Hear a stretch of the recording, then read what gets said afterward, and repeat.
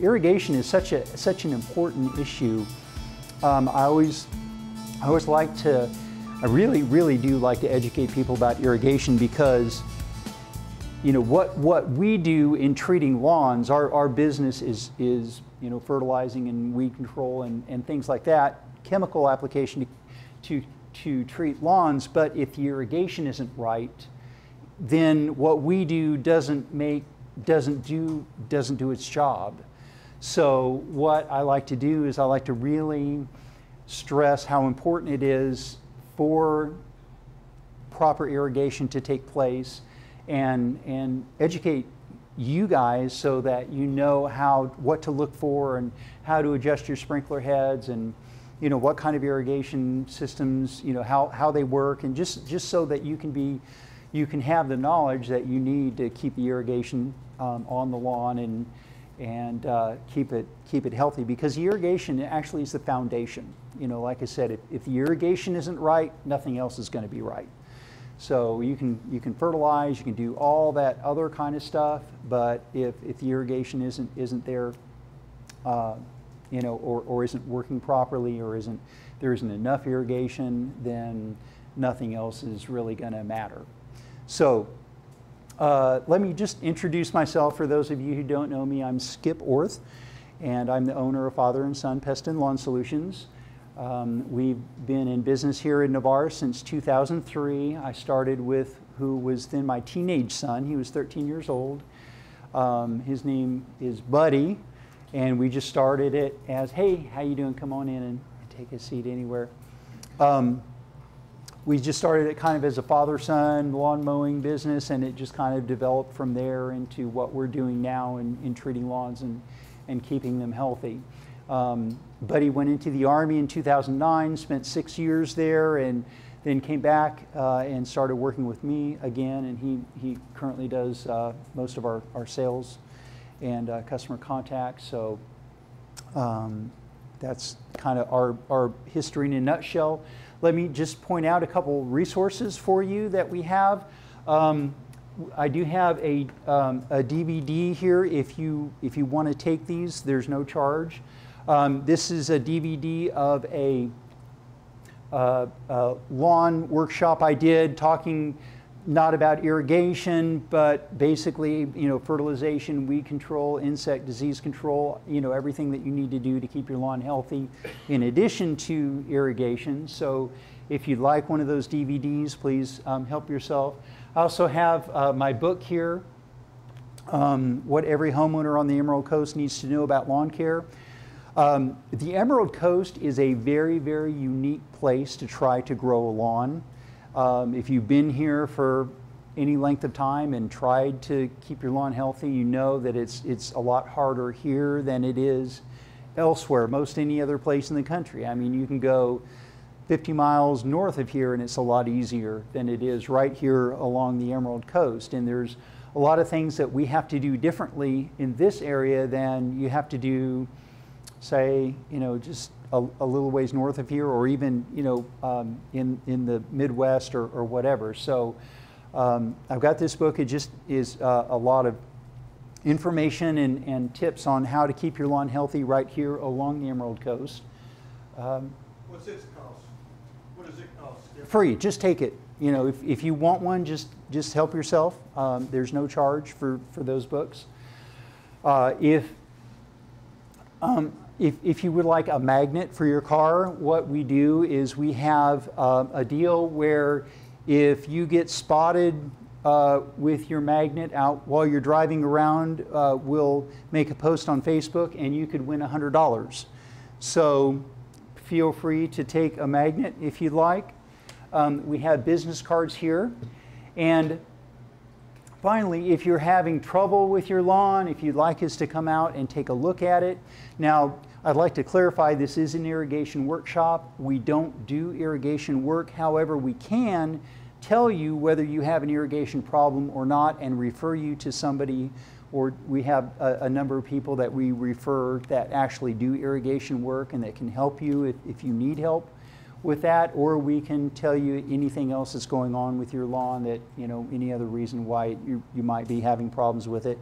So you would just mark, yes, I would like a free lawn consultation, fill out your information here, and we'll call you and set up an appointment to come out and take a look at your lawn with you.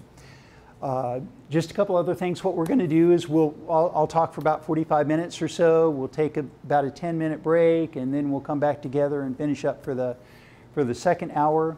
As we're going through, if you have any questions, please feel free to just raise your hand, because a lot of times we can, just add to what I'm already saying with any questions that you may have. There's coffee and cookies and water in the back. Restrooms are right at that door down the hall to the left, and then to the right there's signs there if you need to use the restroom. So that being said, I've got a little cheat sheet here. I'm going to make sure that everything I want to cover here. So first of all, I asked a few minutes ago how many people were recently moved here, and most everybody raised their hand, which I totally makes sense, because most other places in the nation don't have irrigation systems. I mean, they are not needed, or they're just not available. The water is not available. So here in Northwest Florida, it's one of the hardest places to grow grass, because our soil is coarse, it doesn't hold water, it has very little nutrition in it. We have a lot of insect pests that will attack the grass. Grass does not naturally grow here. We have diseases, yada, yada, yada. So it's really hard to grow grass. However, Mother Nature did provide us a little bit of help by giving us this thing called the aquifer. And again, this is a very unique thing that we have right here in North Florida and other parts of Florida. And basically what the aquifer is it's a network of underground lakes and streams that originate somewhere way up the East Coast in the mountains, and underground streams flow all the way from the Northeast and pool down here in our region. Nobody knows exactly where they originate from, but they know it's somewhere up there. So we have this incredible resource called the aquifer that we can actually tap into, and it gives us a little bit of help in keeping our lawns nice, because if we didn't have irrigation here, it would just be nearly impossible to grow a lawn. And there's a couple reasons for that. Number one is that, as I've mentioned, the soil here is mostly sand. It's very coarse. It has very little water holding capabilities at all. I'm sure you've noticed, if we get a heavy downpour, most areas, unless the water table is really high, the water will just seep out and be gone within hours after a heavy downpour.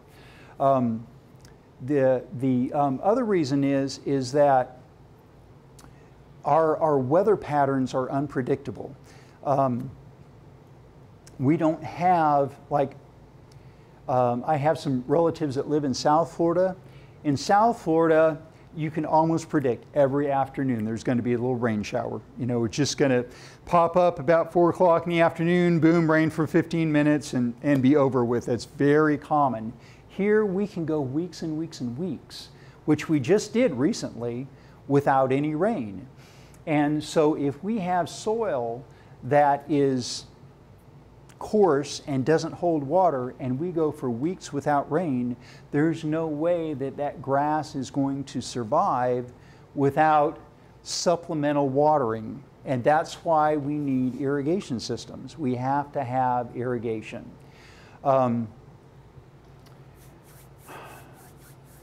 So what exactly is an irrigation system supposed to do? Is it a crutch for your lawn, or what? Because again, I'm sure everybody has noticed all the new construction going on in the area. I mean, there's new houses popping up in every neighborhood, And in my neighborhood, there's a lot of construction going on, and what I'll notice is certain new houses, they'll build them, people will move in, and they are running their irrigation system, it seems like, all the time. I mean, morning and afternoon, every single day, just watering, watering, watering. And it's like almost, you know, you don't, let me just say that the irrigation system is not supposed to be a crutch to prop your lawn up. What your irrigation system actually is it's a safety net to keep the lawn out of drought stress. Okay, and that's the way you need to use it. You don't need to use it every day regardless, no matter what. And here's the reason why, is that as the soil begins to dry out in between either irrigation events or rain events, what that does is that stimulates root growth in the grass. So as the soil begins to dry out, that sends a signal to the grass saying, hey, you need to increase your root structure so that you can, when dry times come, you'll be able to pull more moisture out of the soil, so the grass therefore starts to grow, to grow more roots. So if you have an irrigation system, the best way to use it is when you notice drought stress in your lawn. Now, how can you tell if the lawn is drought stressed or not? There's a couple ways that are fairly easy to tell. One of the easiest ways, I think, to tell if an area, say you have an area of the lawn that looks like it might be dry, looks like maybe it's not getting enough water, how do I know for sure? Well, if you pluck an individual blade of grass and kind of look at it long ways, like you're sighting down the barrel of a gun, if the grass has plenty of, if it's well hydrated, the blade will have a slight V to it. It'll be mostly open. But as that grass begins to dry out, that V will begin to close, because the grass is trying to conserve its water, so it'll close. So if the grass blade is folded together, that grass is right on the verge of drought stress. A couple other ways to recognize drought stress in the lawn is it kind of takes on like a bluish color, almost a light green or bluish color. Another thing is the grass is not resilient. So if you step on the grass and then step back, the grass will not spring back, and you'll be able to actually see your footprint. So those are some things to look for to tell if the grass is actually going into, if the lawn is actually going into drought stress or not. Now, it's very likely if you are running your irrigation system and we go into a drought, it's very likely that you'll see some areas of drought stress in some parts of the lawn and not in others. And here's the reason why, is because there is no building standard or county standard or whatever, at least in Santa Rosa County, for irrigation systems. So if a builder builds a new house and talks to a landscaper and says, okay, I want you to give me an irrigation system for this house, and I want you to sod it and put in the plants and everything. Well, there is no code to determine how many heads per zone or how much water needs to cover each area or whatever. That's all up to the landscaper or the person that installs the system. So you could have a house, you could have two brand new houses, and one house has 30 irrigation heads in it, and another house has 20 irrigation heads in it. And they're both the same size lot. It just really comes down to how much money did the builder allow Well, two things actually. How much money did the builder allow for the irrigation system, or how skilled was the landscaper at installing an irrigation system that provided even coverage over the whole lawn? You know, those are the two issues. And I can tell you from experience and looking at hundreds, literally hundreds of lawns, that I've seen very few lawns that have irrigation systems that do a good job at covering the entire lawn. So let me kind of just give you an overview of what a typical irrigation system should look like, okay?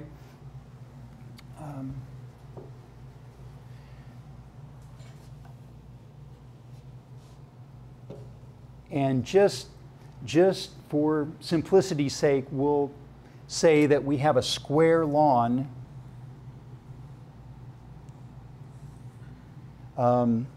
and if we want to cover,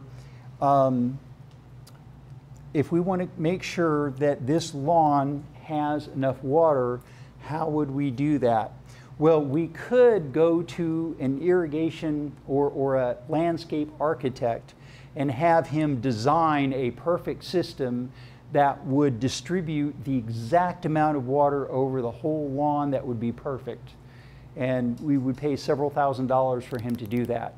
It's not really necessary. What we want, really what we want, is we want to make sure that we have enough water over the whole lawn to keep everything healthy. It's okay if some of it gets more than others, but we want at least enough over the whole lawn to make sure everything stays nice and green and well hydrated. So typically what we would do to cover something like this, we would want to have the sprinklers overlapping one another. So if we had a sprinkler head here in the corner and it was covering this area, then we would want another sprinkler head here that would be covering that area. And we would want, and if this sprinkler head was covering this area, we would want another sprinkler head that would be covering that area. So we would have overlap on all of our heads. Okay, that's, I'm not going to get any more technical than that, other than if you just remember overlap. Okay, if your sprinkler heads overlap, at least two of them overlapping coverage, then that's good. If they're set up to where they're like this, and the sprays are touching one another, but they're not overlapping, that's not good. That's not going to put out enough water in the amount of time that you're running the system for it to hydrate the soil enough to keep the grass out of drought stress. Okay? Any questions at this point? Did you already say the name of the best sprinkler person in the area that you recommend? No, get with me at the end, and and it depends. If you need repair, I have some people that do repair, and if you need a whole system installed, I know some people that will install whole systems. So your guy on the card said he recommended a sprinkler or irrigation audit. Right. So okay. We've got an existing system. That means somebody comes in and tells us. Yeah, I have someone that can do that for you. Cool. Yeah. Okay. Okay. Let me give you, okay, again, let's go back to our yard here. And again, give you just another concept to think about. Okay, this is just information for you to be aware of. Okay, so if I have a sprinkler head here and I have it set to do a 180, and I have a sprinkler head here and it's set to do a 90 degree, and let's say I have a sprinkler head here and it's doing a 360, and they're all in the same zone. So they're all, say this is running for 30 minutes or whatever time. This area right here is going to get twice the amount of water as this area right here, because the area it's covering is half the size. Okay, this area, since this is doing a 360, it's going to get 1/4 the amount of water that's covering than this right here, because it's doing a 360 rather than a 90. So what I've seen a lot of times, especially in Holly by the Sea yards, is they'll have out by the road, the first 20 feet from the road in 20 feet is never healthy. And the reason is because, let's say the road is right here, they'll have sprinkler heads here, and they'll be doing 360s like this, and then they'll have heads back here that are doing 180s. So out by the road here is getting, if these are overlapping, this is getting 1/4 the amount of water that this is getting back here. This area right here would be doing, would be getting plenty of water, whereas this area out here by the road would be getting very little water. Yes? How much should be considered for the slope of the yard? And that's another issue. Yeah, that's a very good point. The slope of the yard will actually make a difference too, because if you have a yard that slopes and you have a sprinkler head right here, the sprinkler head is designed, these heads are designed under the correct pressure to throw 30 feet. So if you have it throwing 30 feet this way, that's the distance from here to here is going to be more than if it were flat throwing 30 feet that way. So you're actually, again, you're getting less water coverage because the yard slopes, because it's actually covering a greater distance. Does runoff assist the lower end of the yard? That was my question as well, because in the lower area, our grass is beautifully green, and it's drought stressed up on the higher area. So yeah, and that is another factor is, yeah, some of that water that falls here is going to run down here like this. Depending on the distance, there would be a couple possible solutions to that. One possible solution would be to put in another row of heads, or put in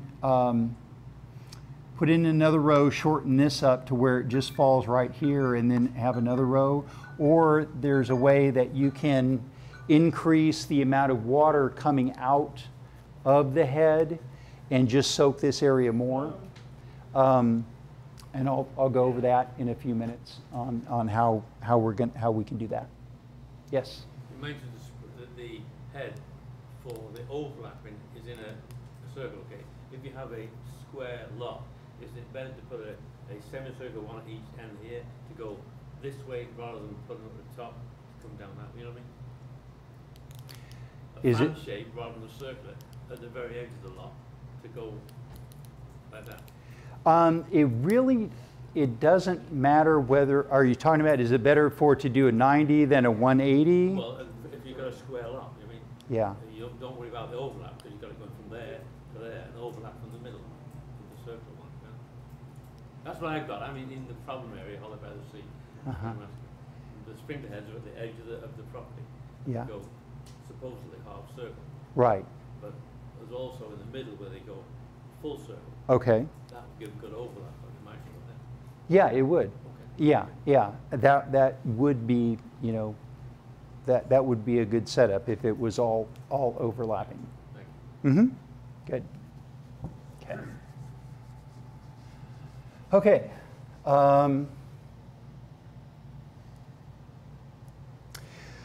Some of your areas in your lawn may need more water than others, and this is something to keep in mind. especially if you have a sloping lot. We have one customer over here right on Sleepy Bay Boulevard, and they're right on the river, but they have one of those really long lots that, you know, go several hundred feet out. Their house is close to the road, so up by the road it's built up, and then the backyard slopes down, and the bottom of the backyard is very wet. The water table is high, so it's marshy actually. So the way they have it set up is they have that back area of that backyard set up on a different zone so they can water it less than they water the front yard and the upper part of the backyard. They don't water it all the same. They have it set for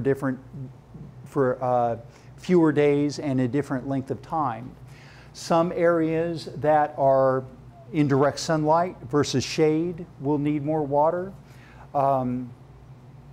Even, you know, most irrigation systems are set up with shrubs on one zone and grass on another. Grass will always need more irrigation than shrubs will, especially if the shrubs are mature. If the shrubs are mature, they really don't need any irrigation, supplemental irrigation at all, unless you want to give it to them and you're really getting, you know, want them to grow. But if they grow a lot, you're going to have to trim them a lot. But if they're mature, they really don't even need supplemental irrigation. Let's talk about a few irrigation do's and don'ts. When is the best time to water? How often? The best time of day? Things like that. So the best time of day to put water on the lawn is the same time of day that the dew is normally on the ground. Normally I say anywhere from midnight to say 8 a.m. That's the best time to run your irrigation system. The reason for that is that if you water outside of that window, you're extending the number of hours during the day that the grass is wet.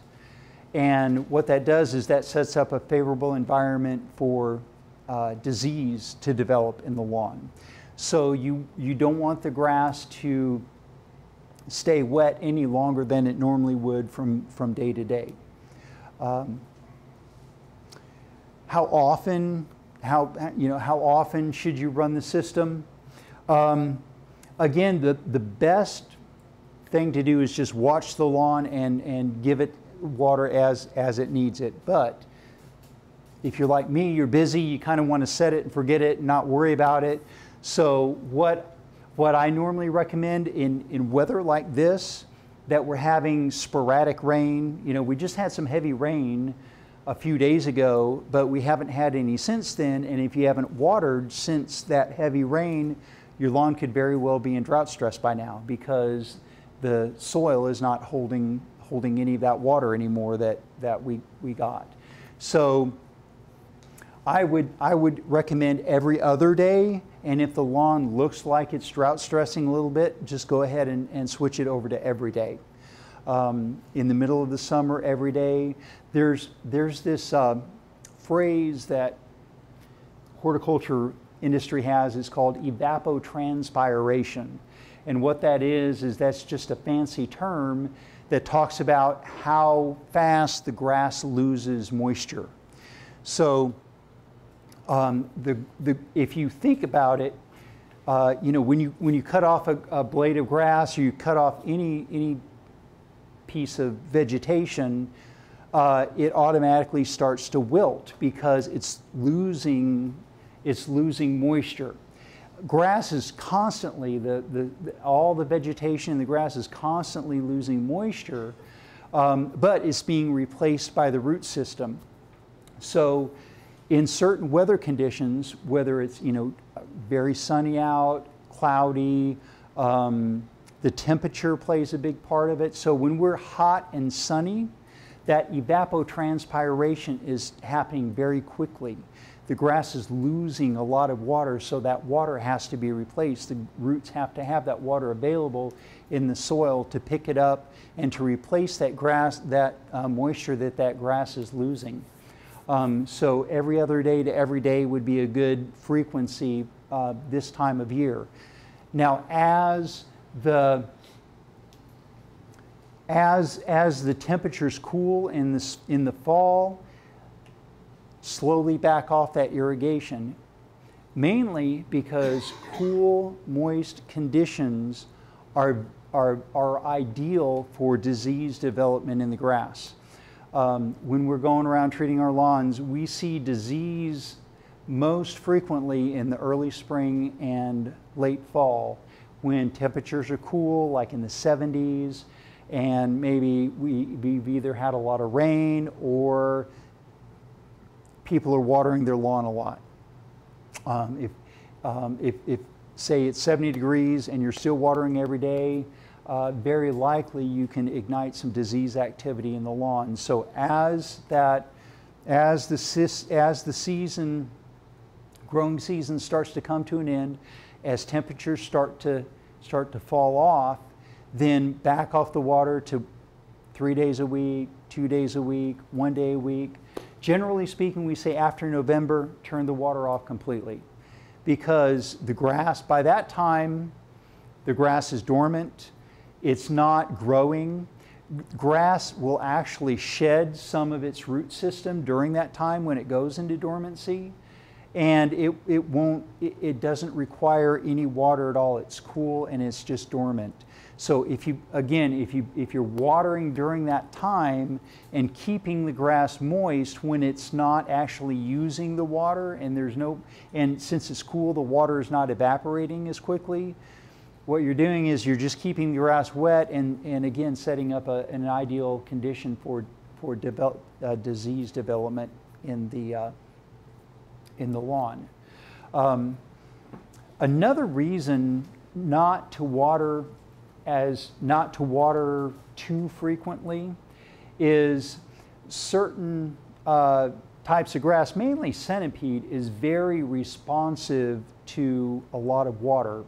And what will happen is if you water centipede very heavily every day and maybe perhaps fertilize it once or twice or 3 times a year, which you're not supposed to do, but I know, conscientious homeowners, that's what they do. They get that new lawn. Centipede is the most common grass for builders to put into their new construction because it's relatively cheap. If it goes down and it's kind of dry, they can put water to it and it'll pop right back, and it's just good for the it's good for the construction industry. But once the homeowner gets it, they keep watering it every single day, and then they go to Lowe's and they get a bag of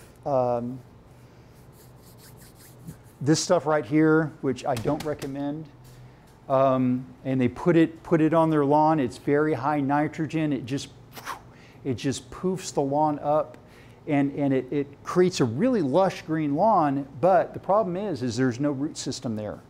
The grass puts all of its energy into creating top growth with very little root growth.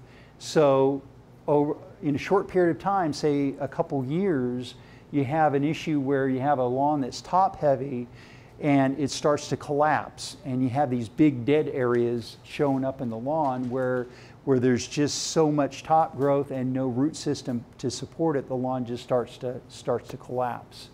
So that's a good reason to kind of moderate the water and not overdo it. Water's you can, with watering, you can get too much of a good thing going.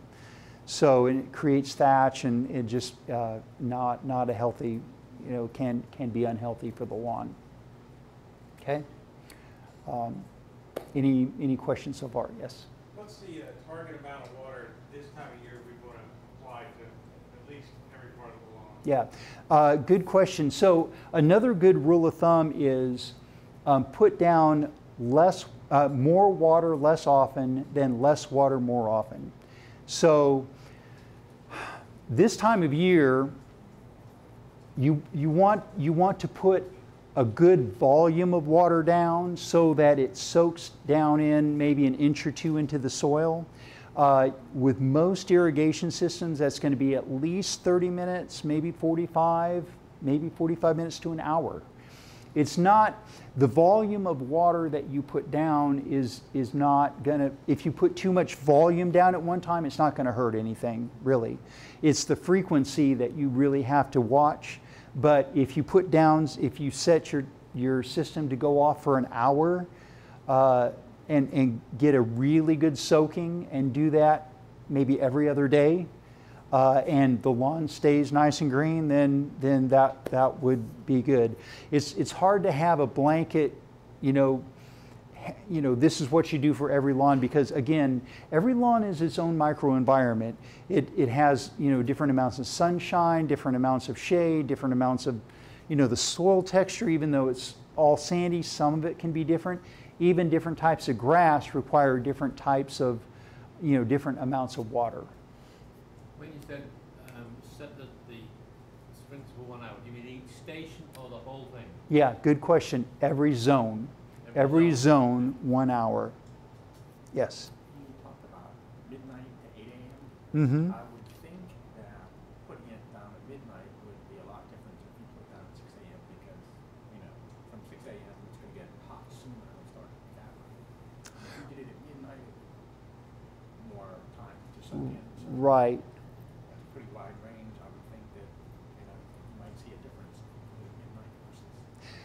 Yeah, midnight. Normally it's midnight to 8 a.m. What I mean is, if you start at midnight and start sometime after midnight and make sure the last zone finishes before 8 a.m.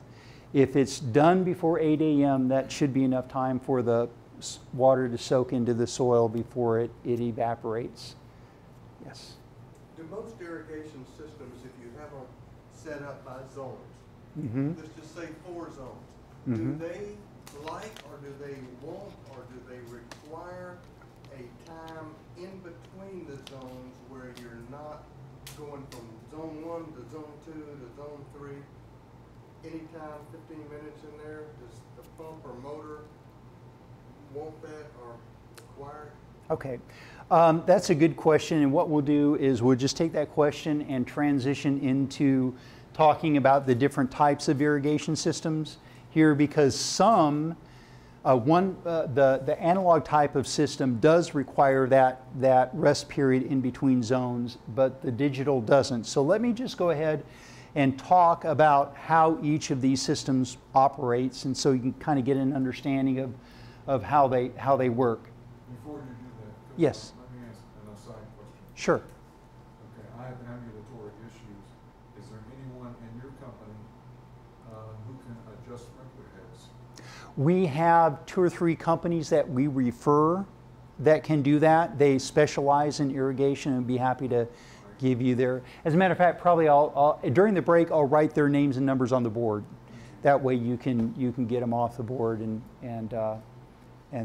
have that. So anyway, most irrigation systems have a centrifugal pump like this, and the large tube is the tube that is the straw. I call it the straw that goes down into the aquifer. So at the bottom, or at the not at the bottom, but this little bulb here is a check valve. So what it does is when the water is pulled up out of the well, this is a one-way valve, and it stops the water from falling back into the well so that the pump stays primed. If we didn't have this check valve here, you would have to prime the pump every time.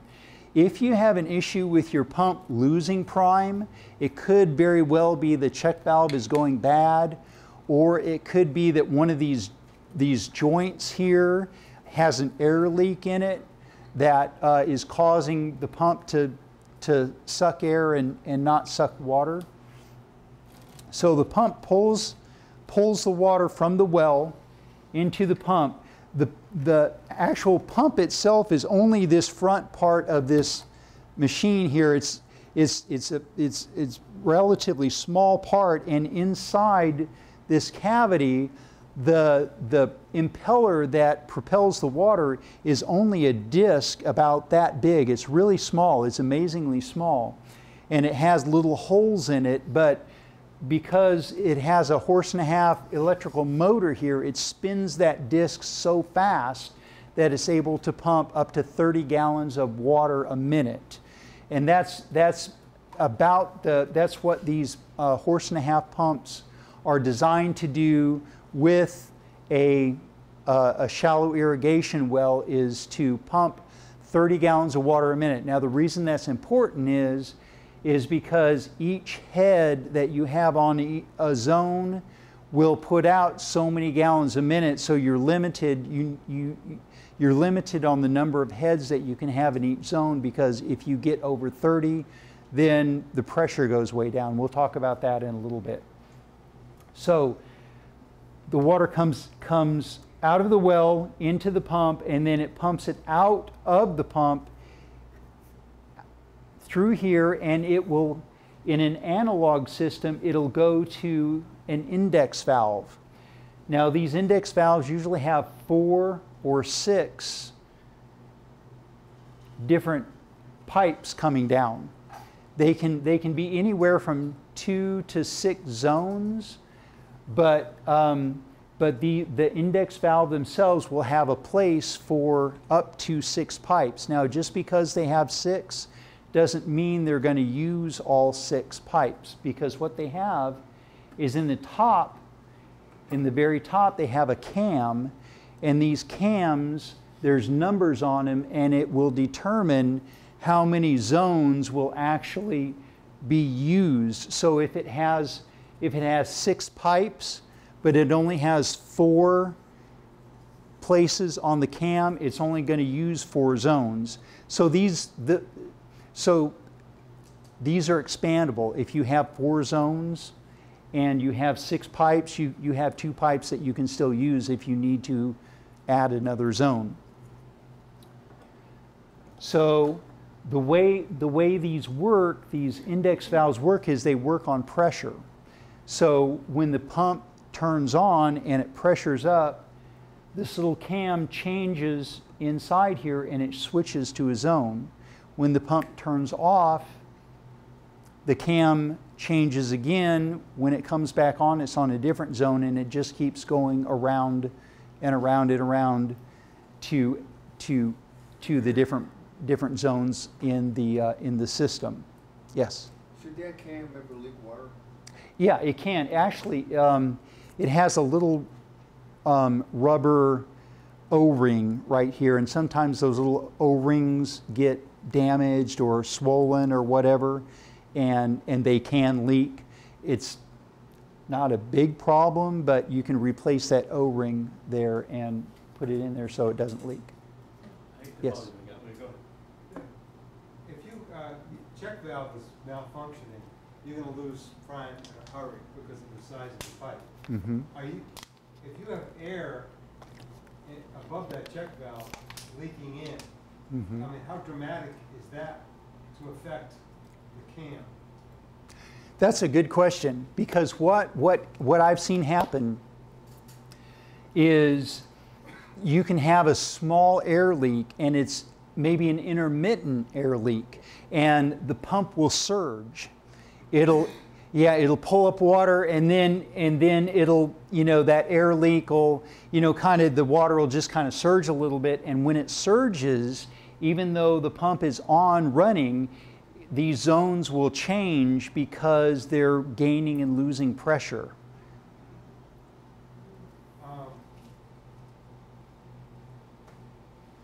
Okay, so if you put soapy water around all of the seals, Mm-hmm. and not find any bubbles or anything like that, I mean, that's one way to check to see if you have an air leak. Now, the check valve, can it be partially malfunctioning, or fully is it all or none thing with the check valve? Yeah.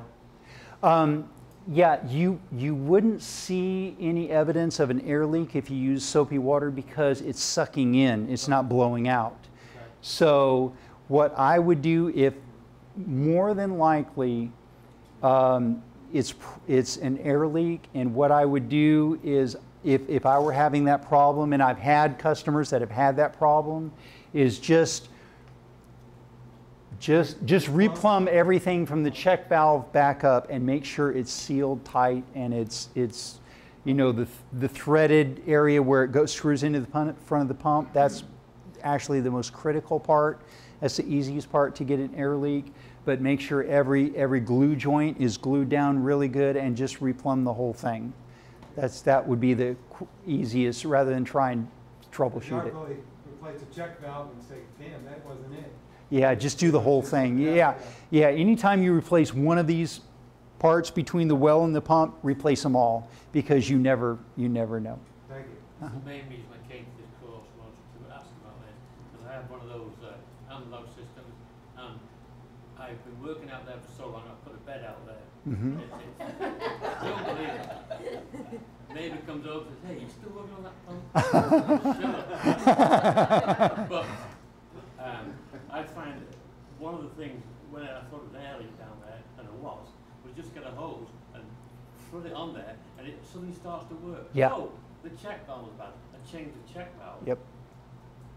Which is not an easy job. Right. But after that, the indexer would cycle once, and okay, that one works. And the next one, it can still stay on one. What causes that indexer to not rotate? That can. Okay, yes, and let me just reiterate something that you just said, which is a good point, is that if you think you have an air leak here, one thing, like if the pump won't prime, if you're okay, to prime a pump, you open the spigot on the top, take a garden hose, running, and just hold it on the top so water goes down here and gets in the pump cavity while it's running. That's what you would do, like if you drained it in the winter, so it wouldn't freeze, and just let it run. If it wasn't priming, then you would take the hose and just kind of wet the top of these pipes, because if there was an air leak there, then it would temporarily seal up that air leak. And if you heard the sound of the pump change, or all of a sudden it started pumping water, then that would also, indicate you had an air leak there. Because it's harder to pull water through that small crack than it would be air, and that's Exactly. what makes the. Yep. So my question, instead of ripping out all the guts between the check valve and the pump, what if you got a can of that, buddy spray stuff that foams up? And yeah, the sealant stuff, would that work as a You could temporary? try it. It's probably not going to work, because it just put it this way, I've never known an irrigation person to do that. If it worked consistently, irrigation people would do that. I've never known one to do that. Yeah. But anyway, getting back to your question about the check valve, why is it not turning? The indexer. Sometimes what will happen is you'll get a piece of debris in there, or maybe some mold or something in there that's causing it to stick. There's several bolts on top of here. They're very simple. The internals is just a rubber pad and a spring, basically, is all it is. So just unscrew these screws on the top, pull it out, wash it out really good, clean it, maybe put a little bit of lubricant on it, put it back, see if it works. If it doesn't work, then they're plastic, so that it could be this plastic is scarred or something. Just replace it. They're not, after you've cleaned it. If it works, great. If it doesn't, just replace it. Well, the cam itself that rotates gets a buildup of grunge in there. Mm-hmm. I've cleaned that out. It's working pretty good now. Mm-hmm. Good, It's good. intermittent. That's the problem. Why is it? And sometimes it'll index and 2 zones will come up. Not full, just part. Right. It'll get stuck in the middle. Right. Yeah. And it could be, the cam itself has these little things in it that, anyway, if this is new, you can get a new cam. They sell these by themselves, so you could get a new one to see if maybe it, a fin got broken off in there or something. But notice that was a 4 index. Mine, I'm not bragging. It's a 6. Okay. It's a lot different to that. And I don't think I can get the top off like that. You should. Well, you're right. Some of it is it green. Is it metal and green? Yes, there's about Okay. 8. Yeah. 24 screws. Yeah, some of them, the metal ones, you can't. You're right. Yeah. So, Take them yeah. out pretty quick now. I've done it for Uh-huh. quite often, you know. Okay. Sure. Yeah, I'll check it out. Thank you. Uh-huh. Yes. Just getting back to something you said, when you prime your pump, you put the hose on the top Mm-hmm. while it's running. Wouldn't water shoot out through that? It will once it gets primed, but then you just shut it off really quick. Oh, so it's okay to run, okay. I see. Yeah, it's okay. Yeah, you can hear the pump. You can, it'll make a certain noise while it's running, and then once it starts catching and pulling water, it'll start kind of, and when you hear that sound, then you just shut that down and your sprinklers come up. You just kind of get to know that. So anyway, the timer that runs this system actually, it's easier to think about this timer as just a really fancy on-off switch, because that's all it is. It's just a really fancy switch, and the way it works is it turns the pump off and on and lets it run for a certain amount of time, and then it turns it off and lets it set for 15 minutes while that cam changes, and then it turns it back on again. These pins on the big dial, which is the day dial, depending on where these pins are, and you can pull them out and change them and put them back, depending on where those pins are will determine what time of day the pump comes on, and each pin represents 15 minutes of run time. So if you have 3 pins in there in a row, the pump's going to run for 15 minutes. Or, I'm sorry, 45 minutes. If you have 3 pins in a row, it's going to run 45 minutes. And then if you have a space, it's going to rest for 15 minutes. And then 3 more pins, it'll run 45 minutes. So if you had 4 zones, you would have 4 sets of pins, each with a space in between it. So the pump would turn on for 45 minutes, turn off for 15, on for 45, off for 15, on for 45, and off until the next cycle came around. The small dial down here is the week dial, day of the week dial, and it determines what days of the week the system comes off and on. So this determines what time of day and how long it runs. This determines which day it runs. So on this particular timer, these plastic timers, if the pins on the small dial are pushed in, it will run that day. If they are pulled out, then it will skip that day. There are some other timers like this that are metal and they have a yellow face on them. They're the opposite. If on the small dial, if the pin is pulled out, it will run. If it's pushed in, it'll skip that day. So I have to make that clarification, because there's a few dials out there. This is the most common, but there are some out there that have a metal face to them and they're yellow, and the day dial is opposite. I've had people that have, thought they had it set for every day and they had everything turned off. So, yes. You can buy those pins, I'm asking you now, Mm-hmm. at like Ace Hardware or any of the... I don't think Ace has them, but irrigation and landscape stores like Ewing Irrigation, there's one in Fort Walton on Lovejoy Road, and in Pensacola also. I'll put that on the board as well. But yes, you can buy those pins. Well, there's 2 different sets of pins you have. You can buy both of them. Right? Well, the pins on the small wheel don't come out. Oh, okay. They stay in there, but they don't come all the way out. You can just pull them out and then push them back in. Okay, thank you. Okay, so this will just turn the system off and on. If you want to turn it on manual, there's 3 on the on-off switch. There's 3 positions. There's one that says auto, which if you've got it on auto, if the pin on the small wheel is pushed in, and when the pin comes around on the big wheel, it'll hit a little switch here and it'll turn the pump on, and then it'll go through its cycle and then shut off. If you want to turn it on manually, You just turn the position to on, let it run. Say you're trying to check a certain zone. You would turn it on, let it run, say that's not the zone you want, and you turn it back off, wait about 30 seconds. You don't have to wait 15 minutes like this is set up. 30 seconds is usually enough. And then turn it back on, and that should be enough time for this to reset, and boom, pull up the next zone. And if that's not the zone you want, you turn it off again, wait 10 or 15 seconds, and just keep doing that. And every time you turn it off and on, this will rotate around until it comes up to the zone that you're wanting. Yes? Now, the way you have your white pin set on the timer, do those correspond to certain zones or not necessarily? That's a good question. The answer is no.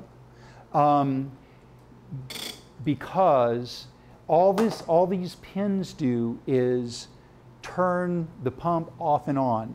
It doesn't have anything to do with which of these come up first. Now what you can do if you want, say you've got one zone that's your flower bed, you only want it to run 15 minutes, but you have another zone that's your grass, and you want it to run 45 minutes. And you want the flower bed zone to be the very first zone with only one pin in it.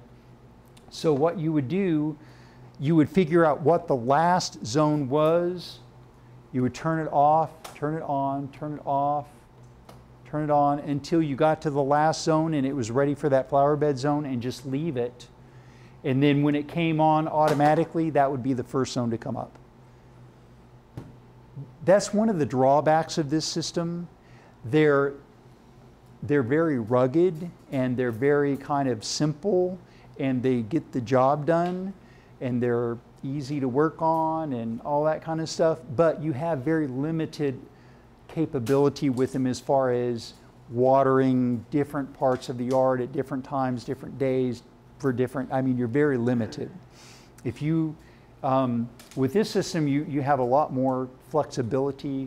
With this one, it's like, it's either usually you either run the whole system or don't run it at all.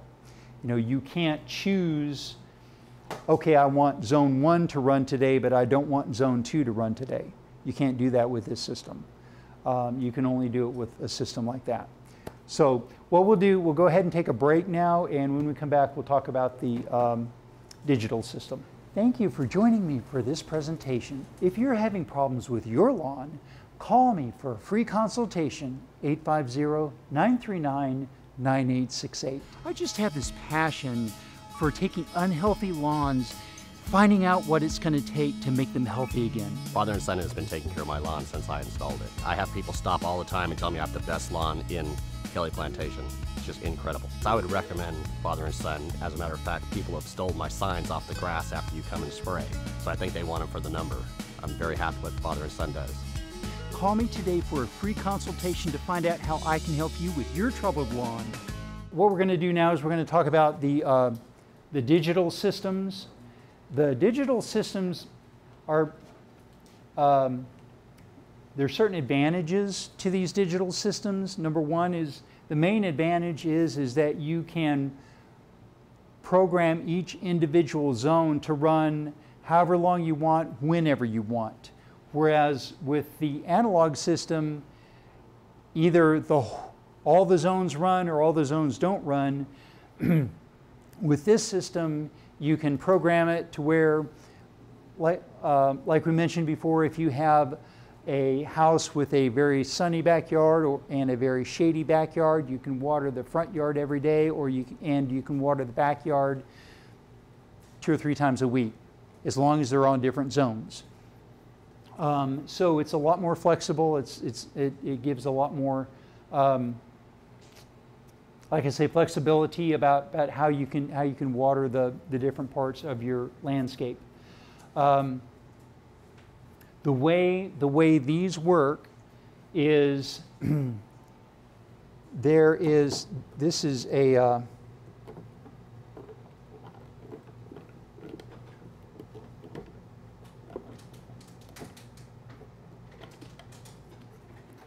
this is an electric switch or a solenoid switch that goes to the pump. So when you have the timer set to come on, it sends a signal to this switch. The switch turns on, which turns the pump on. At the same time, this timer also sends a signal to the valve that controls the zone that you want to come on, and it electronically opens this valve to allow the water to go through that zone and water that part of the landscape. So it's a little more complicated, obviously a little more electronics involved. The kind of the Achilles heel of this system is power surges. Whereas this system is pretty bulletproof. You don't really normally have any problems with it. They just wear out over time. With this system, we have so many lightning storms in this area. A lightning surge can knock these out, and the brains can get scrambled, and whatever. They can get cross-wired to where you have to these. You don't have to replace the whole system if that happens, but you just have to replace the board. There's like a wire strip in here that comes out, and this this whole door comes out. So if that happens, you just replace this and just leave everything else in place, and just plug another one in. I'm going to guess these are about $100 or something like that. So it's not terribly expensive if that happens, but they are susceptible to power surges and lightning storms. Will those vendors sell those?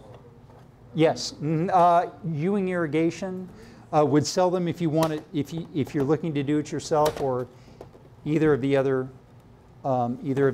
guys would be able to help you with that. Let's see if I can get that back in. The solenoid is another expense. I'm sorry?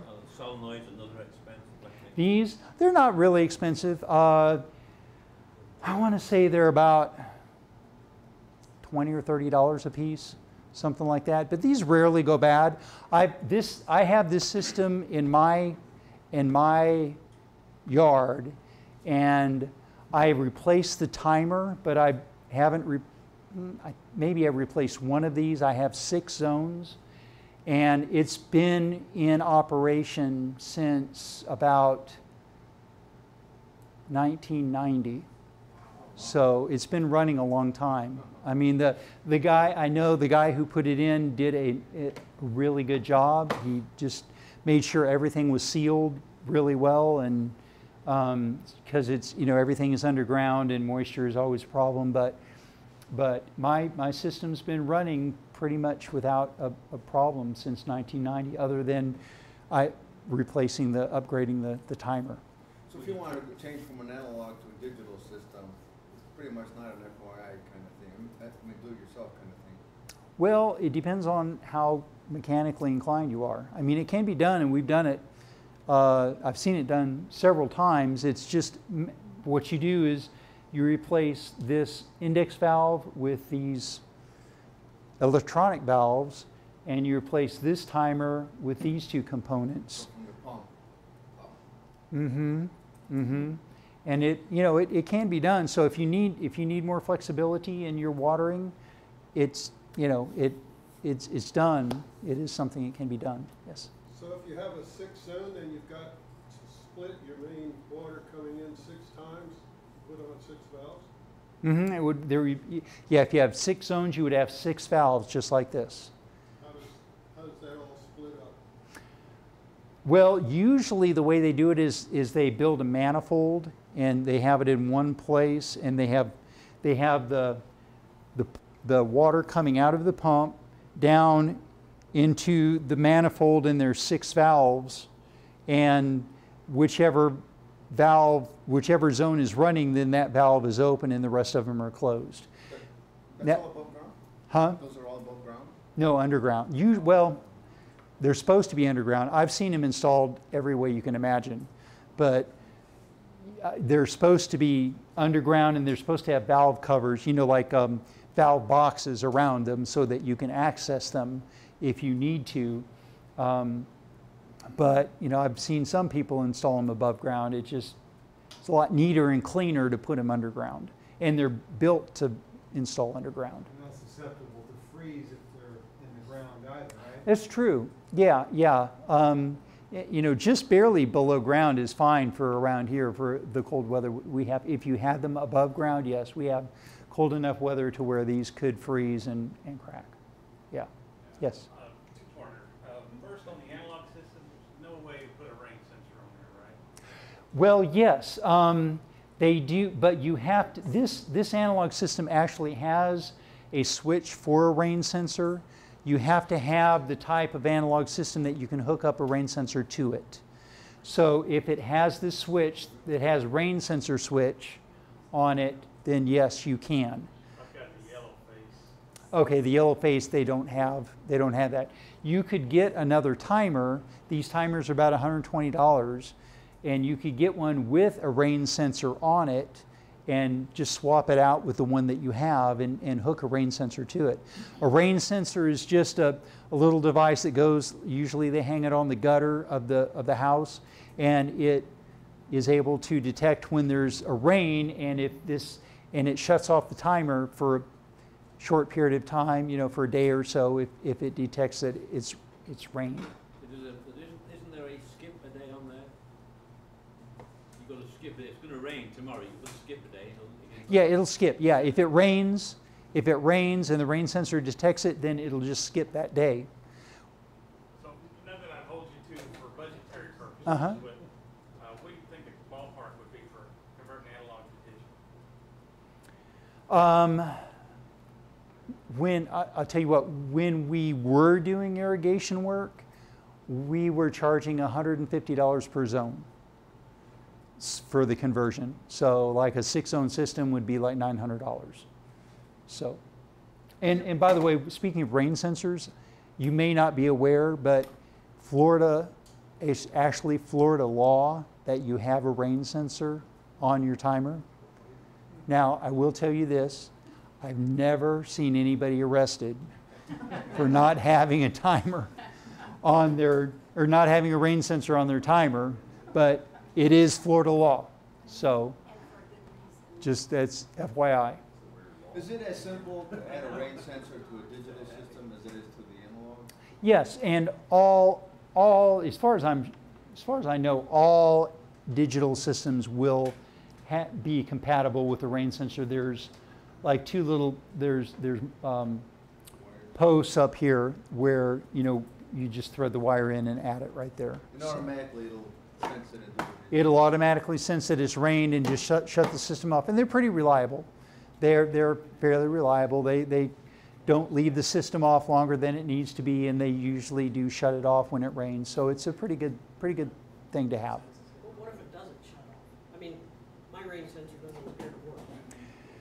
Yeah, it could be the wiring. It could be a lot of, I mean, there could be other, a lot of them are wireless now, and they, it could be the battery. If it's wireless, it could be it's not, it needs a new battery, something like that. So, okay. Okay, so let's talk about adjusting irrigation heads and doing irrigation repairs. There's two different types of irrigation heads, basically.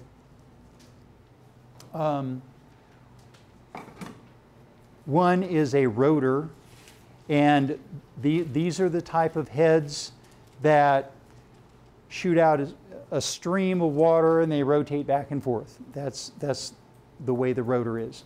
Now, the way this is a rainbird head. Most heads adjust the same way. They may have different apparatus to adjust it with. It may require a little different tool, or you may be able to do it without a tool, but they're all basically the same.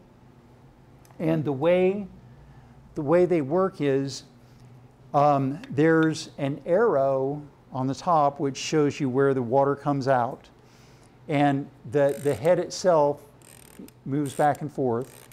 And these come from the factory preset to cover 180 degrees, a half circle. okay?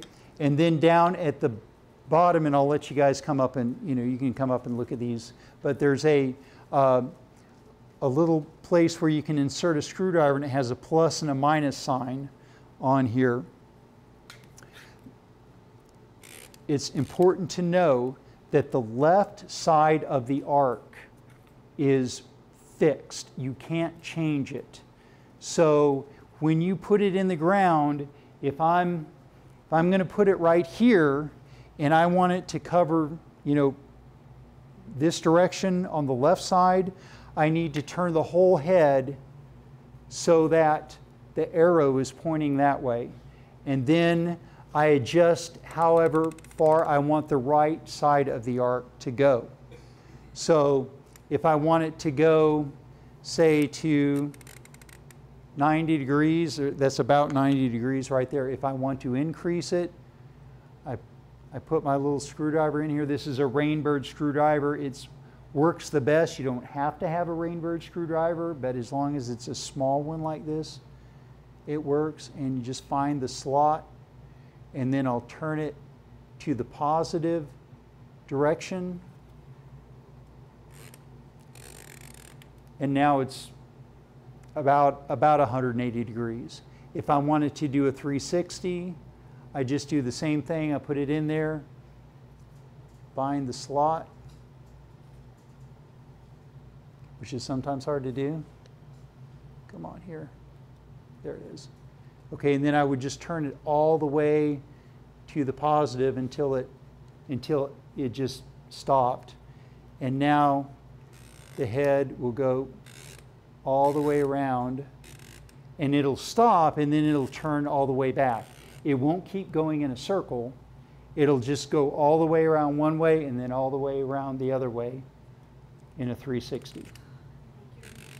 So if you go towards the positive, it's increasing the arc width up to 180.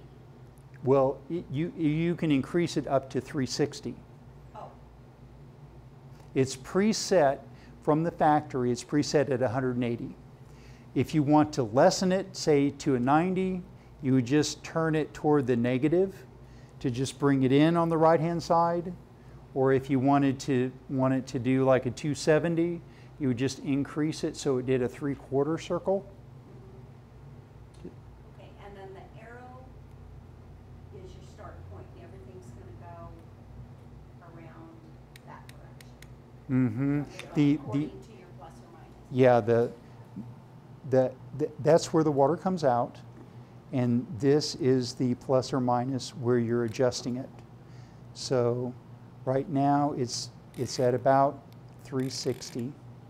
Well, not quite 360, but almost. Okay, so if I want to decrease that, I'll turn it toward the negative.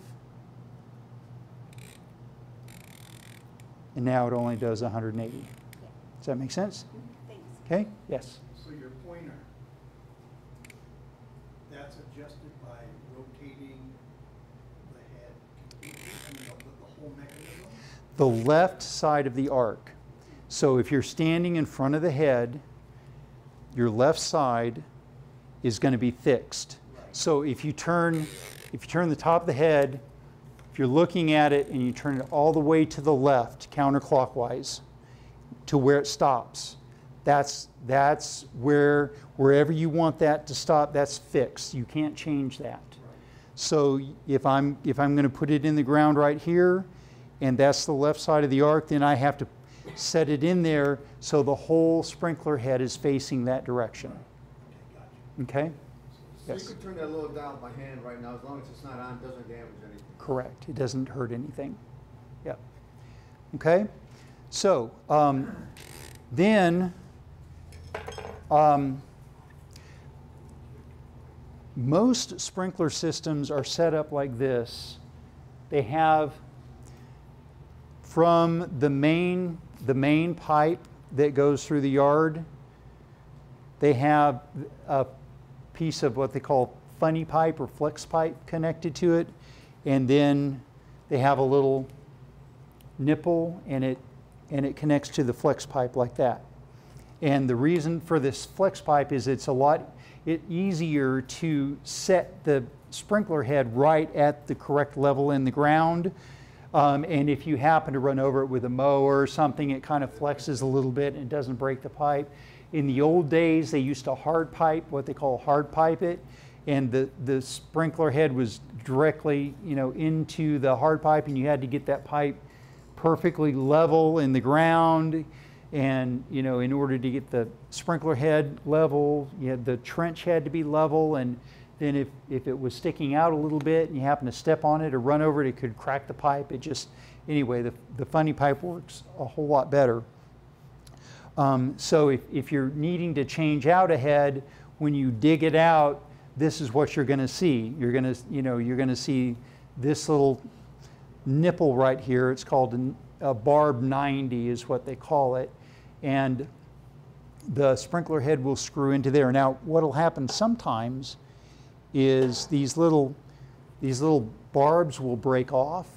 They'll break, and you'll have part of it stuck inside here. They actually have a tool, an extraction tool you can get. You can get them at Ace Hardware, and basically it's a simple little tool. You just stick it in there, and it has blades inside there, and it extracts that piece of broken plastic that can get stuck inside that head.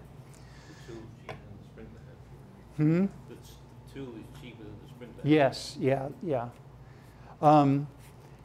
So sometimes these heads will get clogged, and maybe all the heads on your zones will be running fine, but you'll have one that just not doing too well. There's a filter at the bottom of these heads that you can just pull out and clean like that. So what'll happen a lot of times is you'll have junk and whatever debris get inside these filters, and they just come right out, and you just pull it out, wash it out, rinse that out, put it back, and put the head back together. Yes? Would that be the case where I've got a couple of them that are left standing after it shuts down? The filter wouldn't necessarily be that, but it could be that you've got some debris inside here. You could just take these apart, clean them out, make sure that they're, the seals around here are good. By the time you go to all that trouble, it might be easier just to get a new head. I just tap it with my foot. Yeah. Is it the rotors or is it the pop-ups that are staying up? Is it this? The pop-up? Yeah, the pop-ups are worse about that than the rotors are. You usually don't have that kind of problem with the rotors. Okay, the other important thing to know about these rotors is there's a little nozzle right here, and this nozzle determines how many gallons per minute this sprinkler head will distribute. And you can change the gallons per minute that this sprinkler head is putting out. You can increase it or decrease it based on the size of nozzle. They actually make different size nozzles to go in here, anywhere from like about this nozzle is a 3 gallon per minute nozzle. This goes down to, I think, 1 gallon per minute, and it can go up to 5 gallons per minute. So let's say, remember when we talked about the sprinkler head that was doing the 360, and the area that it was covering was getting 25% of the water of the one that was doing the 90? Well, the easiest solution to that would be to go from maybe a 3 gallon to a 6 gallon nozzle to see if that would, in that 360, if it would put out enough volume of water while it was running to cover that area. And the way you do that is there's a slot right here. There's a set screw that comes down here that holds that nozzle in place. And a lot of times, sometimes if that set screw gets backed up, gets, backs out, then that nozzle will just blow out, and you'll have just a huge stream of water coming out of the sprinkler head. But in order to replace the nozzle, you just back off that set screw, and then what I do is I just put my screwdriver in there and just pull the nozzle out like that, and it just comes right out. And then choose whatever size nozzle you want to go in there, and push it right back in there, and then make sure you replace the set screw. Put the screw the set screw back down, because if you don't, when you turn the system on, that nozzle will come flying out of that front of the sprinkler head like that. Is that set screw labeled with anything on it? Is it labeled? Does it say anything on it, or it's just a little? No, it just has that little, right there is where you. I wondered what that was. Yeah, it's right there. Okay. That's where you. Okay. Any questions about rotors? Yes. One quick one. Say you got an arc that's 20 or 30 feet long, whatever it is. Mm-hmm. And just from appearance, it looks like just the end is what's getting water. But is it actually watering the whole? Yeah, the way, and that's a good question, the way these nozzles are designed, they're designed to create what's called a rain curtain. And it's designed at the proper pressure and volume to create the same amount of water from the nozzle all the way to the end, just like a curtain. Now, what can happen is the nozzles themselves can become damaged, scarred, whatever. If they become messed up, then that rain curtain will not be an even distribution from the sprinkler head all the way out to the end of the stream. So if if you suspect that that's the problem, then you could replace the nozzle with a brand new one, and it should create a good even rain curtain like that. That little one you just took out, or the whole insert?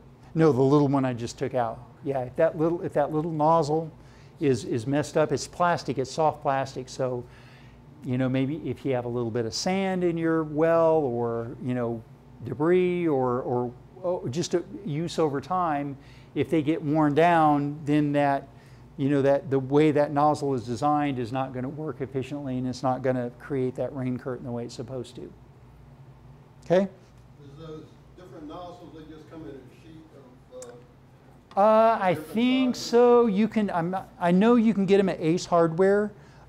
Ewing Irrigation also carries them. I know if you go to Ewing, you can get. They call it a nozzle tree, and you can. They'll just give you a nozzle tree, and with whatever nozzle. Ace Hardware, I think they have them individually, the different nozzles individually. But yeah, you can get them at least those two places. Okay, so this is a pop-up sprinkler. What these do is they pop up and just spray a steady stream of water. It's important to know that these heads put out more volume of water in the area they're covering than these do. These cover a much larger area. These cover a smaller area. So therefore, they're putting out more water. So if you have, whenever you do an irrigation, whenever they put in an irrigation system, it's always recommended not to mix different types of heads on the same zone. So if you have some of these heads and some of these heads on the same zone, the areas that these heads are watering are going to get a whole lot more water than the areas that these heads are watering, just because they cover a smaller area and they're putting out more volume in the area. These also have filters in them, and because the nozzles themselves are smaller, the filters usually get clogged up more. They have a finer filter. So on the top of these, this is actually the spray nozzle, and the filter is inside the stem like that. And a lot of times Usually if you have these heads at the end of a zone, they're the ones that are going to catch all the debris coming through the pipes and, you know, all that kind of iron or whatever. And I know with my, you know, my zone at my house that has these heads on it in my driveway, at the end of the driveway, the heads, the pop-ups at the end of the driveway, every year always get cram-packed with junk that's in there. So this is the way the filters come out. This actually, this is an adjustable nozzle. Some of these nozzles are fixed and some of them are adjustable. It just, and again, you can buy the different nozzles at Ace Hardware or any other irrigation place. And just like the rotors, the left side is fixed, and then you just increase the right side of the arc by turning this little collar here. And you can kind of look at it and see about where it's set, and then you can turn it on or you can adjust it while it's on. But you can turn it anywhere from doing a 360 all the way to just a small, you know, narrow stream of water. One advantage of having, let me show you this here. What'll happen sometimes is if you're working on an irrigation head and it pops in like that, it's really hard to get that stem out of there. However, the little wings on this irrigation screwdriver, you can reach in here and there's a ledge on the edge of that stem, and you can hook it with one of the wings and you can pull it out like that. So that's one advantage of having this little Rainbird screwdriver, is it's designed to pull those stems out if you need to. Where do you get those screwdrivers? Ewing Irrigation again would have them for sure. I was in Ace Hardware the other day and I heard somebody asking for them and they said they didn't have them. So. Oh, did you? $8.50 Yeah. for that? I think you could. I think they would give them to you for free if you went in there. I think you might be able to find them online too. I don't know. I haven't looked. That's a good question. The question is the quality of the heads. Are they all the same? No, they're not. Rainbird is a good. Personally, I like Rainbird just probably because I've worked with it my whole career. And they put out a pretty good product. Lowe's carries the Orbit brand. Orbit is just like, it's just they're trying to hit a price point with Orbit. They're not real high quality stuff, and it's just not, and then on the other, then there's kind of the other extreme. I had to replace an irrigation head in my house the other day, and rather than drive all the way into Fort Walton to go to Ewing, I just went down to Ace Hardware, and they had these style, but then they also had this style in stainless steel. And I'm like, why do I need stainless steel? I think it's just they're, again, trying to, hey, the best of the best. If you want the best of the best, you can get the plastic is fine with me. But this is called a Rainbird 5000. That's the model number 5000. So if, I think this is a good quality sprinkler head. Last you several years if you maintain it. But anything less than that is, it's going to. But they haven't all been replaced. It would be best. It would be best to have them all consistent. Okay. It's not going to kill you not to, but if they were all, because every different head has a little bit of different performance, and it's just going to be best to have it all consistent. Okay. Yeah. Yes. Yes. Another question: if you're going to work on your sprinkler head, isn't it important to put it back in the same position it was if you change the filter? So it rotates. Is it usually? But you can look at it and see, and just turn the head and make sure that it's it's going to be in the same position. Yeah, yeah. Okay, but so it has used, yeah, it has a big circle on top, and okay, it's probably what the old style impact sprinklers. It's, you know, kinds that you see that they go, you know, they have the arm that as they go around, that, you know, it hits the water and you could replace that with these, and it would probably be better. Just, you know, unscrew it. It screws in the same way to here. Just, yeah, dig around it. When you replace a sprinkler head, the key is to dig out far enough around this thing so that dirt doesn't fall in here when you pull the sprinkler head out. That's because if it does, then when you put the new sprinkler head back in, it's going to clog it up. So you could just dig it out, unscrew it, and get one of these and screw it back in. That's what you could do. Now, if you need to, is it cheaper just to replace the guts, or better off just taking them? I don't even know if you can buy just the guts. It's maybe easier to replace the guts. You know, you could just pull the head off rather than the whole body, if that's, you know, but, you know, yeah. Do they make caps to put on those if you're going to take one out completely and just cap it at the bottom? That's a good question. Let me just address that really quick. To answer your question, yes, there's a couple different ways that you can cap a sprinkler head. So if you removed a sprinkler head, basically you would have this. You would have the pipe, and then you would have the elbow here. So they do make caps that you can just screw on here. The other thing that you can do, you can take the funny pipe and just crimp it like that, put a zip tie around it, and it'll do the same thing. So you could do it either way. Yes? Like the dentist will put a cloth around the tooth he's working on. If you take a cloth and cut a hole up, you can put it over the ground on that thing, and then that'll keep the dirt. Yeah, you could do that too. Yeah, that would be good. Okay? Okay, let me finish up by talking about repairing irrigation pipe. There's a few different ways of repairing a broken irrigation pipe.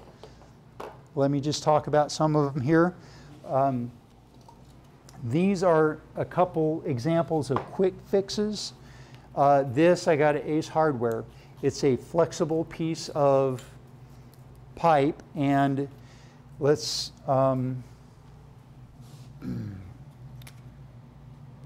say you had a pipe and it had a break in it. You can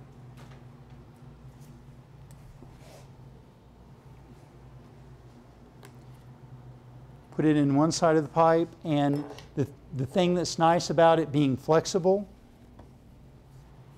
is you can bend it so that you can get it to go into the other side of the pipe. That's the hardest thing about fixing an irrigation repair, is getting the splice to go in between the two existing pieces. Because otherwise, if you have two pieces like this, what you have to do is you have to dig them all the way back far enough so that you can lift them up and then put them back together. So now, if I remember right, this is about $15. So if it's worth saving that much digging, that would be up to you to use that. The other thing that is another little handy tool is this extension. So if you have a broken pipe, then you can just push it in like that, and it fixes it without without having any issues. What do you call that? A quick fix. You can get them at Ace Hardware. You can get both of these at Ace Hardware, and it's just let's see, what is it? It says on here. It says a pro span, but I would call it a quick fix pipe, broken pipe, whatever. That gets glued as well? Huh? That gets glued as well? Yes, and we'll talk about that in a second. Okay, so let's talk about glue. There's a couple different, you can get different types of glue. There's not a big difference in irrigation glue. The main thing you need to know about irrigation glue is blue glue dries really quick. Now that can be good if you're trying to work, if you're working in a wet environment. If there's water running through the pipe and you can't stop it, or it's raining out or something, and you just, the environment you're working in is wet, then the blue glue is a good glue to use because it'll dry very quickly. This happens to be an all-purpose glue. I mean, there's different types of all-purpose glue.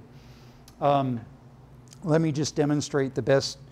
If you're going to glue something,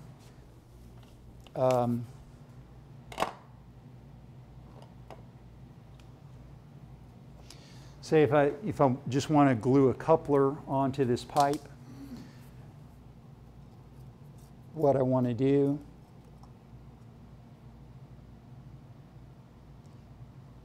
I want to put glue on the inside, on the female end of what I'm gluing and around the male end. No primer?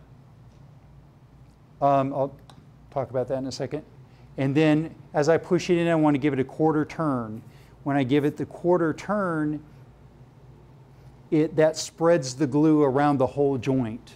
And what the glue does is it actually chemically melts the PVC together. And you can see it's already, it's already really tight. Primer. They do make they call it a purple primer that kind of softens the PVC before you put the glue on. Personally, I don't use primer because it's irrigation. If it leaks a little bit in the ground, to me, it's not a big deal.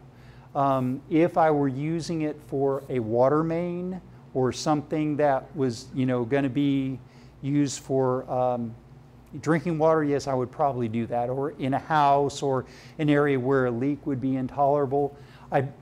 I've never had a problem with irrigation pipes leaking and starting a leak and then it getting worse and worse. I never had that issue with not priming it. I have had a problem with only gluing one of the two pieces. I had years ago, we were doing an irrigation job and I had a young man working with me and I showed him how to do everything and I said, here, glue all these pipes together. And he did. Forgot to tell him to put glue on both pieces. And we were having, the joints were coming apart because we had to go back and fix a bunch of joints because he only put glue on one side. Yes. So you recommend priming on the check valve side of the pump? I don't. I never have, and I don't have any leaks. So, the blue glue though, just because it's kind of hot and everything, I usually use the blue glue on the pumps. But I mean, it wouldn't be a bad idea. I've just never done it. Okay, one of the things that happens a lot of times to irrigation pipes is, especially when you have these index valves and you have people using weed eaters around these index valves, you get cuts. The weed eaters will actually cut these pipes and you'll have, you'll turn on the sprinkler system and it'll be spraying out the bottom like close to the ground because there will be a little slit in the pipe where the weed eater has gotten it, or any other type of small crack or small hole or something. There's an easy way to fix those. So if I have an area, say if I just had a small little crack or a small little slit in a pipe like this. Oh, and by the way, this is a real handy tool. This is a PVC cutter. It's just a blade, and the way you use it is you just hold it firmly like that and turn the pipe, and it cuts it really easy like that. So if I had, say this was the the extension of an index valve, and somebody had run a weed eater around it and there was a slit in there, what I could do is I could take a piece of pipe like this and then cut it long ways. And what I would do is I would put glue on the inside, glue around the outside of the pipe, and then I could take the pipe and snap it around there, around the hole. Now this doesn't work for a big, a big hole or a cut that's all the way through, because there is a gap in the back here. But it's a good Band-Aid to use if you have a small hole or a small slit or something like that to use in the pipe. One other way that you can fix a crack in a pipe, a lot of times, especially in yards like mine where my irrigation system has been in for over 20 years, tree roots and whatever get in the yard, and tree roots can actually wrap themselves around irrigation pipes, and they can cause problems, and you need to get in there and fix a leak or replace a pipe or something. If it's just really, if it's going to be really difficult to dig out the middle of an area that has a lot of tree roots and something, I can just go around it. I can use like elbows, and if I have a pipe that's broken, I can just use elbows and go around it. That would be another easy way to fix it, rather than having to pull the pipe up and stretch it and put the coupler in. You'll suffer a loss of pressure though with each of those. You may lose a little bit of pressure. Again, it depends on where it is on the zone and how many heads are on the other side of the fix, but that is an option. Now, how can you tell if you have a broken pipe on the ground? Maybe it'll puddle? Well, yeah, usually if you have a broken pipe, you'll have a loss of pressure in the system or in the head, or you'll have it'll create a hole. It'll create a hole in the ground. So a lot of, usually around my yard, I had a head that the nipple had broken off of, and it was just whenever the system was running, the particular head had very low pressure, and I looked down, there's a big puddle of water right there. So it's usually pretty obvious. Okay, anything that I haven't covered this afternoon that you specifically want to ask about? Yes? Rust in the water, iron in the water. Okay. Is there a way to take it out? There's basically 3 different ways to deal with rust in your well water. Number 1 is to get a rust inhibitor system, and what that is it's a tank that sits outside your pump, and it siphons chemicals from the tank into the well water that neutralizes the rust. Sometimes they work, sometimes they don't. It's just it depends on how much rust, and you have to maintain it. You have to constantly be putting chemicals in it and stuff, and it also creates more connection points between around the pump, which can lead to air leaks, which can lead to malfunctions. Another way is to put in a deep well, like we talked about at the very beginning. That's, if you go down 100 feet, you aren't going to have any rust, but that's an expensive fix. Another solution is to either use city water around your house, or use drip line, so it's not spraying around the house, and have it, and adjust everything so that it's not anywhere near the house or fence or whatever, so it's basically use the rust inhibitor, adjust the sprinklers so that they don't hit those things, or get a deep well.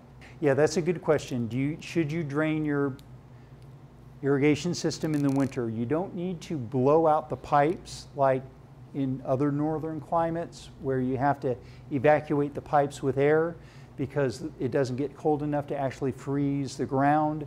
But it is a good idea to drain the pump. And all pumps will have, of this style, will have a drain plug right at the bottom here. And basically you just remove that plug, just unscrew it, make sure this is open so that the air will allow the water to evacuate. And then when you're done, I always recommend to replace the plug right then because over the winter it can get rusty and it can get hard to replace. So yes, I do recommend either just doing it in November or watching the weather, and if you see there's going to be a hard freeze where it's going to be in the mid to low 20s for several hours, then it's a good idea to drain the pump. So there's no need to leave the pump plug out then? You don't need to leave the plug out over? I wouldn't, no, because over time those threads get rusty and it gets hard to put them back in. So once it drains, it stays empty? Once it drains, it stays. Yes, unless you have an artesian spring, which I had a customer that had an artesian, their well was actually tapped into an artesian spring and it had positive pressure coming up and it was impossible. I tried to drain the pump and it was draining and draining, and after 15 minutes it was still draining. And it was because they were tapped into an artesian spring that was actually force feeding the water up the pipe. Yeah, that was interesting. Thank you for joining me for this presentation. If you're having problems with your lawn, call me for a free consultation, 850-939-9868. I just have this passion for taking unhealthy lawns, finding out what it's going to take to make them healthy again. Father and son has been taking care of my lawn since I installed it. I have people stop all the time and tell me I have the best lawn in Kelly Plantation. It's just incredible. So I would recommend Father and Son. As a matter of fact, people have stolen my signs off the grass after you come and spray. So I think they want them for the number. I'm very happy with what Father and Son does. Call me today for a free consultation to find out how I can help you with your troubled lawn.